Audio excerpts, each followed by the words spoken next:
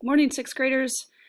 I was just going to give you a little bit of a video to help you guys with the digital metrics challenge that I assigned yesterday. There was some questions about how to kind of navigate the format. So if you go to yesterday's assignment on Google Classroom, so 10/7, that's yesterday, I'm going to open this up. It will make a copy for you. You have to make sure that you open it in Slides. So Slides is open. You can see the slides over on the left-hand side with the big slide right in front of you. Okay, so first off, put your name there. Okay, this second slide just says that in some of the slides you're going to be typing your answer and some you're going to have to drag things around. Okay, you are going to see some terms that you have not yet, we've not yet talked about, but that's okay because you can use the process of elimination, use what you know, to be able to fill these in. All right, just do the best you can with that. And if you need to use Google to figure out like what exactly, how does a nanometer or a micrometer or a megameter, how does that compare to the ones that you already do know? Okay, so you're just grabbing these things and pulling them up there. Now that's not going to work unless this is opened in Slides. Okay, so make sure that it's open in Slides. This one is the same. Here, you are just looking at what it is they're measuring. So they're measuring in height. That's a length measurement. And so you know the suffix is going to be meters. And then you've got to figure out what makes the most sense. Is a basketball hoop set 3 kilometers up? No, that would be a really big basketball hoop that we would never, ever, ever make the basket in. Okay, so you got to see which one makes the most sense and then just drag that in here. Same thing with this pop can. This is volume, so it's going to be in liters.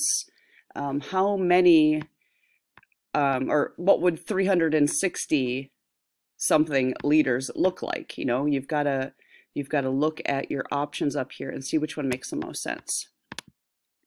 Same thing there, same thing there. Okay, with these ones, this is kind of where some people were having some difficulty.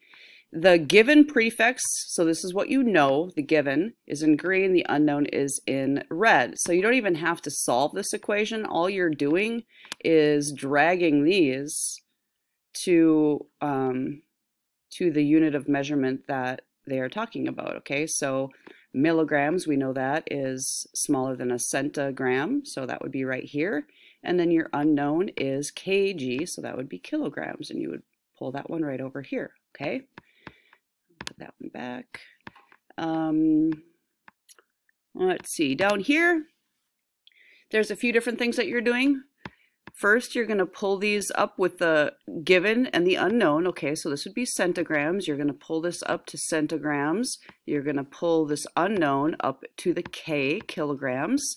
And then you are going to tell me how many spaces and in which direction do you have to move the decimal. Okay, so if we're going from centigrams to kilograms, you are going 1, 2, 3, 4, 5 places to the left. So I would type 5 here and I would drag this arrow right here, and then I can also click right here and solve the conversion. All right, let's see, down here these are just more conversions, and again you are just moving the decimal to the left and to the right. And I think that's about it. Okay, so just do what you can on here. If you're really confused about a slide, that's okay. Just leave it and move on. And hopefully I will see you soon. If you have not yet been assessed on this standard, and I only see you maybe once next week, you might get put into my win time on Monday, Tuesday, or Wednesday, just so we can wrap up that one standard before we move on to our study of molecules.